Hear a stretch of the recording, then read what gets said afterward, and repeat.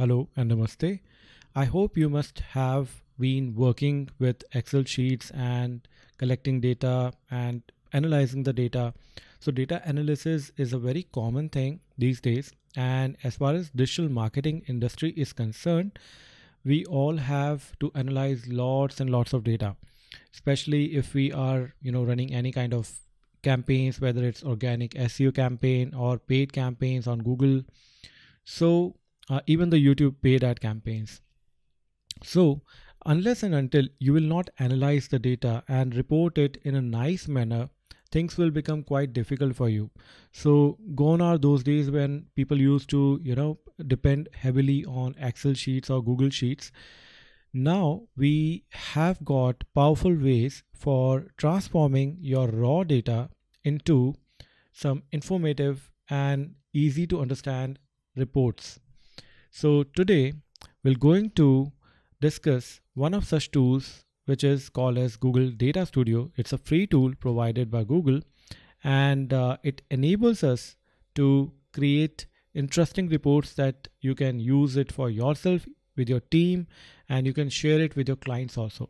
So without wasting further time, let's get started.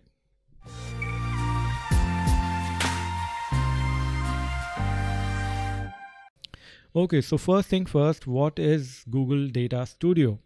So basically, Google Data Studio is an online tool for converting data into customizable informative reports and dashboards introduced by Google.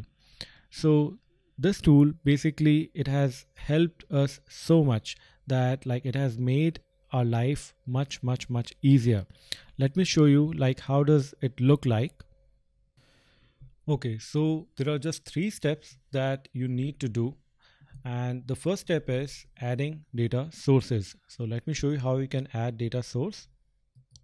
So once you are on your Google Data Studio dashboard, then you can click on create option, and here you can see this data source thing. So you can click on that, and now you can add as many data sources as you want. So I have added these ones like the Google Analytics, Google Ads, file uploading, Google Sheets, Google Ad Manager 360, Google Surveys, YouTube Analytics. Now apart from this, there are lot more sources for fetching data. So you can add LinkedIn ads also. You can even connect Ahref, Adobe Analytics, ad roll, all these things. You can do. You can get data from almost unlimited sources, and this will basically make your overall task easier, because the data that you will collect from all these sources, you can convert it into nice dashboard and then study it, making it easier for yourself as well as for your clients if you want. This brings us to the step 2, which is choosing a report template. So there are 2 options with you, either you can create your own report or you can choose a pre-created report template. Let me show you. So here you can see that we have got different templates here, right? So if I go into the template gallery, I can see here that all these particular templates, whether it's for Google Ads, YouTube Analytics, Google Sheets, Search Console, Google Analytics, all these particular templates are pre-created and I can simply use them. So this is one of the option, if you want to save time and if you want to simply use the pre-created templates.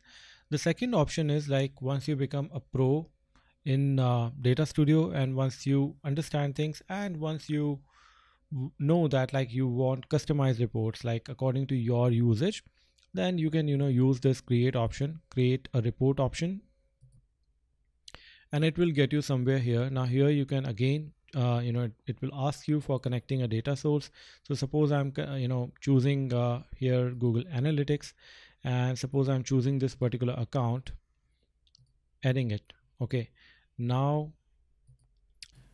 before that, let me add a particular chart. So there are different charts that are available. So suppose I'm adding a table here, somewhere here, and now in this table I can add campaigns. I want to see the campaign, so let me choose this one, and I'll delete this page title thing, and currently it's not fetching up the data. Let me refresh the data. Okay, so now sometimes it can, you have to drill down into getting the particular data. If suppose your data is not fetching up properly, then you can use this particular option, which is Google Ads, or like not Google Ads, but you can use this particular thing, and you can try to fetch the data again. So that thing you can do, because you need to ensure that you are getting the data in the right manner. So my Google Analytic data is showing some problem. I'll have to look into it later. But apart from this, like whatever data sources I've added, you can see it here. And suppose I'm choosing it like the Google ad account here, then I'm seeing all the information easily. Now I was trying to show you this thing only, that if you want to change these particular metrics, you can change it easily. So suppose there are two things, basically the dimension and the metrics. So suppose I'm choosing here the campaign as the dimension. Okay, when I click here, I can choose other dimensions also. So in this table I'm choosing campaign, and suppose the metrics, now I have chosen all conversion, average CPC. Now if I want to choose any other like for example I want to choose impressions, then I can choose impression, and it will add a particular column which is impressions for a particular campaign. So this way I can manage this particular data, and you can add a lot of different chart types are available. So you can if you want, you can include a score type here. So for example I am including this score type here, and this is number of impressions. Now if you don't want number of impressions and you want to change it to number of clicks, then you can add it, and you can add clicks. Now it will start showing you the clicks. So this way you can add time series also. You can add bar graphs, you can add pie chart. For example, if I am adding a pie chart, let me show you how does the pie chart look like. It is not letting me. Okay, here it is. So suppose I'm adding a pie chart here. Okay, now the pie chart currently is having the dimension as campaign and clicks. Okay, now if I want to change it, so how can I do that? I can do that like I can change it to here I can change the metrics. Let me see if I can change it to region. Okay, so let me see if I can change it to region. Oh, okay, so it's not showing correctly. I have chosen a different thing. Let me see new sessions. Okay, so it is showing me the new sessions versus the campaign. Like you can do anything you can manipulate this particular data. Basically all this data, if you will go into the Google ad campaign, it is a very raw data, difficult to understand for a normal user, and things become quite difficult when you have to do the reporting to your clients. So this kind of reporting makes things quite easy for you and for your clients also. They can see easily like what different things you want to show them and how the overall campaign is progressing. So this is a kind of customizable report that you can create yourself. And other than that, the template I've already shown you, like how you can use the template. Let me show you further in one of the template for Google Ad template how we have used that one. Okay, so once you are on your Google Data Studio dashboard, then what you need to do is you need to simply choose a template from here. So there is a template gallery here, and there are different categories. For example, Google Analytics, Search Console, Google Ads, YouTube Analytics, Google Sheets, BigQuery, Search Ads 360, Display and Video Ad 360. All these particular categories are there. So you can choose any of these templates, and suppose you are running Google Ad campaigns, so simply select Google Ads, and now here you'll say that okay, there are 4 templates, but no, click on this down arrow and you will see lot more templates, pre-created templates that you can directly use for your own benefit. So that is our third step. So the third step is basically we need to add relevant data. Now we have added the data source, we have chosen a report template. The third thing is naturally we need to add data, and that template will automatically convert that data into wonderful report structure like a dashboard thing. Let me show you. So suppose we are choosing this Google Ads overview option here. Okay, and when you will open it, then it will be filled up previously by dummy data. So it's kind of a dummy data that is not your own data, that this is a kind of the data from the Google sources, just to show you like how things will look like. Now suppose you want to add your own data. So what you can do it, you can go to edit option, and now it will give you different opportunities to add data from into this particular report. So suppose first of all I'll select a particular source here. So naturally I have connected all my accounts here, Google Analytics, Google Ad account, everything I have connected. So I'll select one of the Google Ad accounts and or my Google Ads Manager account, and let's see what particular data it will start showing up here. So suppose we select this one, and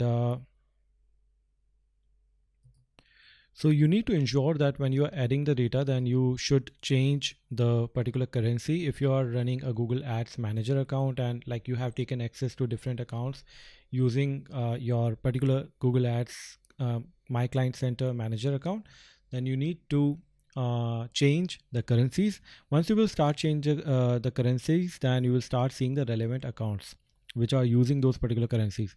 So I'll add this one here and I'll click on apply. Now you will see that the data here will start changing. Okay, you can see here that the data has started changing. Now I can name this particular report. For example, I want to name this report as Bridge. Okay, I'm naming this report as Google Ads Overview Report. Bridge is the name of the project. Okay, now I can see the different campaigns that are being run here, and now let me create a filter again. So we'll go into the filter section here. I go into the field and I choose here campaign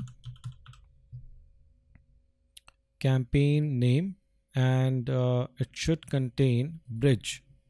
Okay, so actual name is Bridge Living. So let me try this one. I think now it will start showing the particular accounts. Okay, so now we can see the campaign filter has started working good, and we can see here that it has started fetching up the particular thing, like particular campaigns related to Bridge Living. We can see all those particular campaigns here. Now you have filtered the particular campaigns. Now suppose you have to filter this particular thing also according to Bridge Living, like you want to make this report look like it is. So you need to apply the filter here again. So use the same filter, and it has saved your filter. So simply select this and click on this particular thing. So what this particular process will do is it will change this particular these particular metrics according to your campaign filter that you have put up, like that particular campaign should have Bridge Living. Now you will tell me that like this particular process is very lengthy and like this particular thing is taking a lot of time adding the filter to each of the metrics. So there is a shortcut also to it. I didn't tell you that shortcut because I wanted you to first of all understand the whole process of changing each of those metrics, and each of those metrics matters a lot. So you can go into the file settings here and you can choose report settings. When you will go into the report settings, then what this particular thing allows you is that you can apply the filter to whole report here, right? So this is the whole process. Okay, before you go, I have got one bonus for you. So I have created a very nice template. If you are into SEO and if you want to share SEO reporting with your clients, then I have created this particular template that you can use for your benefit, and you can share it with your clients anytime. The link of this particular template would be in the video description. You can download it from there and just make a copy. So whenever you want to use it, just make a copy and it will be added into your own Google Data Studio dashboard. And yes, you can use it and enjoy it and edit it as per your use. Like it's not essential that you cannot change it. Like you can change the logo of the company here from here, and you can place your own company logo and use it for your own benefit and give a good impression to your clients also. So I hope you enjoyed watching this particular video with me and learned something new today. And if you like it, do let me know. If you have got any doubts, you can leave comments and I'll surely answer you. So thanks for being with me. Thank you.